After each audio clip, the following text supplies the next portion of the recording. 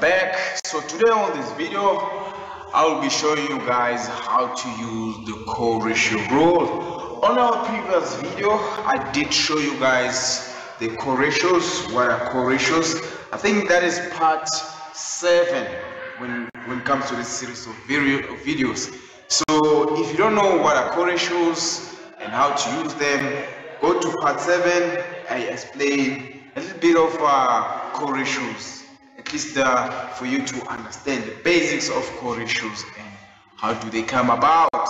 Alright, now on this video, which is part 8, we'll be doing or applying the co-ratio rule. Now in order for you to understand the co-ratio rule, you need to have a cast diagram. You have to have a cast diagram, but then I need to show you guys how to represent the quadrat so that we can use the co-ratio rule. If you still remember on previous videos, we did the cast diagram, but we were using 180 and 360.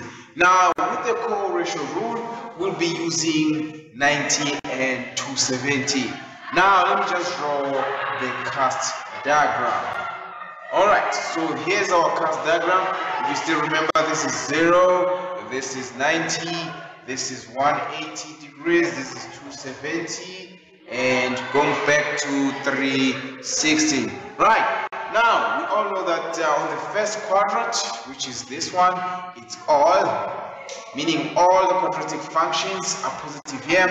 On the second quadrant, which is this one, we know that it's sine and cosec. Sine and cosec. And then on the third quadrant, which is this one, we know that it's tan and cot. And then on the fourth quadrant, which is this one, which is gonna be cos and sec. Oh, let me just erase this very quickly. I made a mistake. And sec. Right, so these are the quadratic functions that you know, and each and every quadrant is where these quadratic functions are positive, except for the first one where all of them are positive. Now, how do we represent the quadrant? Now, remember with the 180 rule, we use 180 and 360. Now, with the co-ratio rule, this is how we represent the quadrant. The first quadrant is represented by 90 minus theta. Now, that's when you see 90 minus theta, that will mean is the first quadrant. And the second quadrant is going to be 90 plus theta. Now, that means that the angles that belongs here, they are 90 plus. And then the third quadrant, which is going to be 90, sorry, not 90, is 270 minus theta. Meaning the angles that belong here can be represented by 270 minus theta. And the fourth quadrant is going to be 270 plus theta. Now, the fourth quadrant, which is the last quadrant, is going to be 270 plus theta. Now, when we use the co-ratio rule, I repeat again, we use 270 and 90. The 270 and 90, let me just write them here. 270 plus or minus theta, 90 plus or minus theta. This is what we use for the co-ratio rule. So if you see a function, or if you see a trigonometric function with the 190 plus, if you see the quadratic functions with 90 plus or 270 plus or minus, you must know that it's a co-ratio rule. Now, let's make an example. I have a problem here that I will show you guys how to solve. Let's reduce this following problem. Let's say we have the following problem, which is going to be sine 90 plus theta, right? Multiply by cos. Let's see. Let's make it 270. Okay, let's just erase this one. Sorry about the noise, guys. There are people outside making noise. 270 plus or minus theta.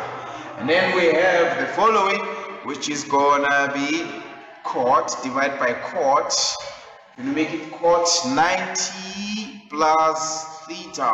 Oh, why did I say 9 theta? 90 plus theta, and the last part of this multiplied by sec 270. Let's make it plus theta. So this is the problem. Let's say this is the problem, and then they want you to reduce this. They want you to solve this, simplify this.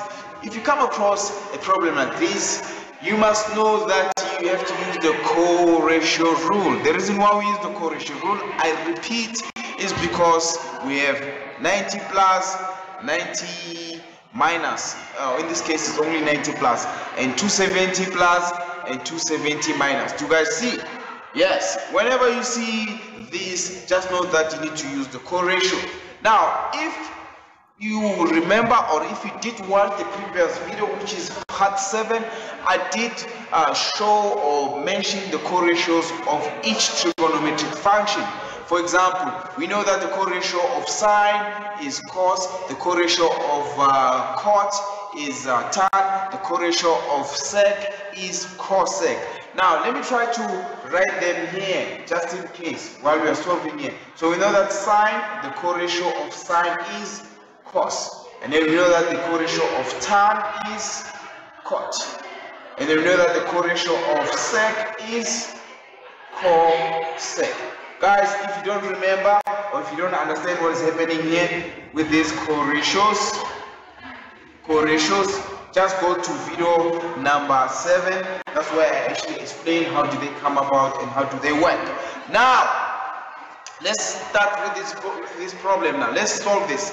Now we need to reduce.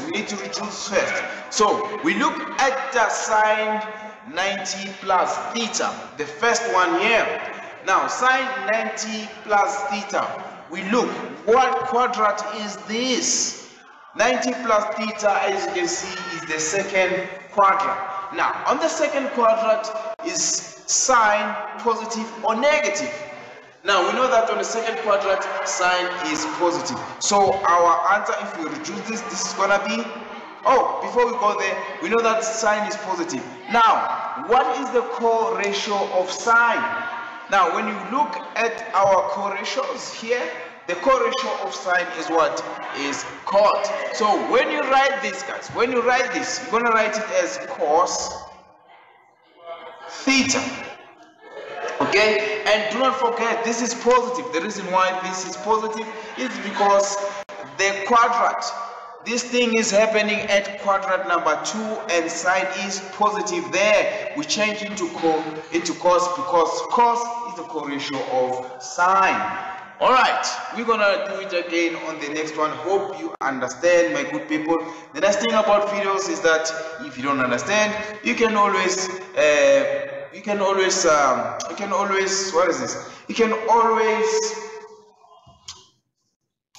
rewind, or you can play back. You can take it back, you can start afresh, you can rewatch it. It's up to you. Now let's look at this one now. Let's look at this one, the second product. Now, what is the quadrant here? What is the quadrant here? It's 270 minus. Now, when you look at your Cartesian plane or your cast diagram, 270 minus is the third quadrant. Now, on the third quadrant, is cos positive or negative. When you go back on the third quadrant, cos is not there. Do you guys see? So, for the fact that cos is not positive there, the answer is going to be negative. Do you guys see? The answer is going to be negative. Let's not forget to multiply here. So we say minus. Now, before you write the trigonometric function, you look at cos. What is the co-ratio of cos? What is the co-ratio of cos? Now, the co-ratio of cos, as you can see, is what? Is sine. So when you write there, after choosing, after doing everything there, you must write negative sine theta. This negative here, I cannot stress enough about it. This negative here is there because of cos is negative on the third quadrant. That's the reason why that thing is negative. It's because this is the third quadrant and cos is negative, right? Hope you understand. Hope you understand. All right. Now we are done with the problems. We are done with the numerators. But we deal with the denominators. Now let's look. Now we have to deal with this one, which is cot 90 plus theta. Which is cot 90 plus theta. Now we look at the quadrant. What is our quadrant here? This quadrant is 90 plus theta. Let me just fix this theta. It's 90 plus theta. Now 90 plus theta, guys, we know that 90 plus theta is happening on the second quadrant. You guys see? But look at the trigonometric function that is associated with this.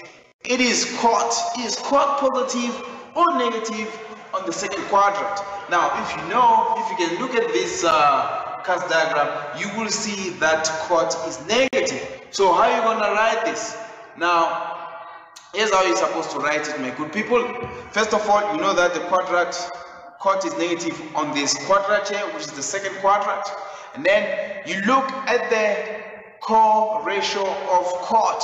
What is the co-ratio of cot? Now the co-ratio of cot is what? Is tan. So when you write this, you're gonna write negative tan theta. Negative tan theta.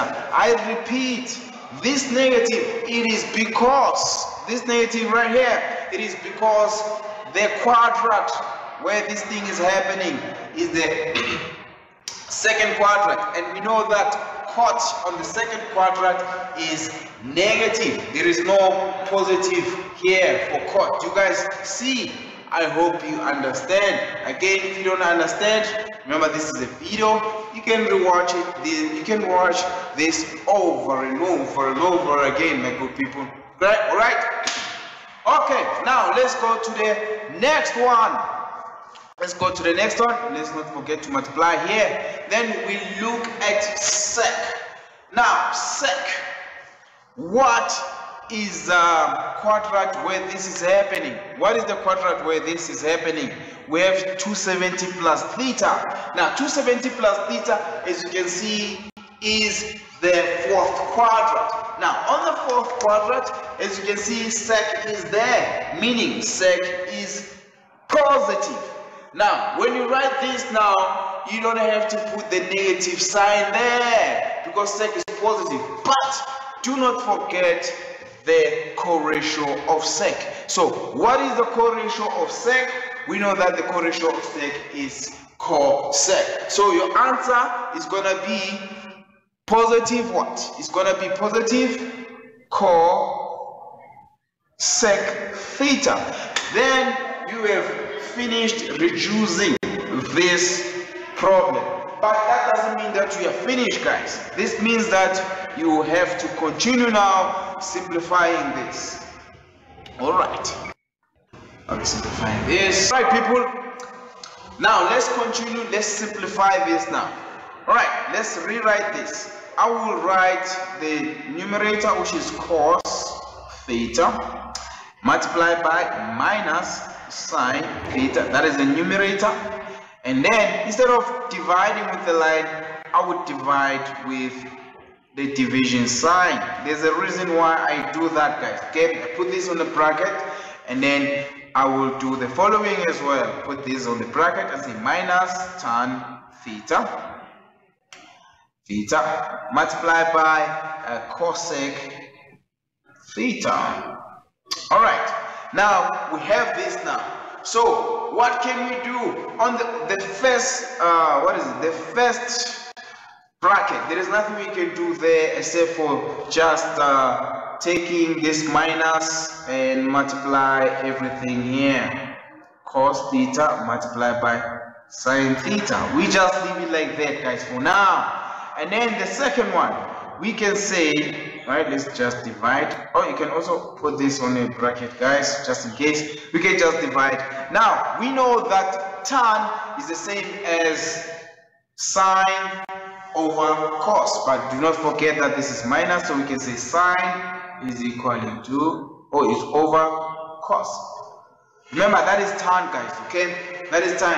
Now, we need to know what is the reciprocal of cosec. If you still remember, cosec has the reciprocals. Now, the reciprocals of cosec is the same as 1 over what? 1 over sine. Yeah, if you don't remember the reciprocals, again, you can go back and watch my previous videos on this series, because I did mention, I think it's video number 2 or video number 1, somewhere there. That's where I mentioned the reciprocals. Now, as you can see, guys, look at this. Look at this. This is a multiplication here. This is a multiplication, meaning this sign and that sign, they will divide each other, and you'll be left with negative cos 1 over cos. So this side here, we're gonna be left with what is this? What is we left with? Negative cos theta. There's nothing we can do here. Things are like that, unfortunately or fortunately. Now this side divide. I'm running out of space, guys. I'm gonna try to create space. Bear with me. This is gonna be division. Now that we are left with negative 1 over cos, because sine and sine, they divided each other. Now, if you still remember, I need space, people. I need space. We can get space. Let me just open up. If you still remember here, if you still remember, we know that this one, you just continue with it as it is. We know that if we change this division, remember, if we can change this division, how do we change it? By multiplication. But when we do that, when we change this division by multiplication, what happened? The numerator become a denominator, and the denominator become a numerator, meaning now cos becomes a numerator, and this is divided by 1. Now if we continue like this, the answer is gonna be, remember, we have negative and negative, we have negative here and we have negative there, so our answer is gonna be positive cos square theta multiplied by sine theta. And that, my friend, this is how you solve this problem. Of course, you can continue and do more, especially with this, but because we haven't done this identities, we're just gonna stop here. All right, guys, if you don't understand, please do not forget to comment and ask any question concerning this. If you feel like there's something that I forgot to mention on this problem, please also add on that. If there is any way that you can do it much better than this, also mention that on this video.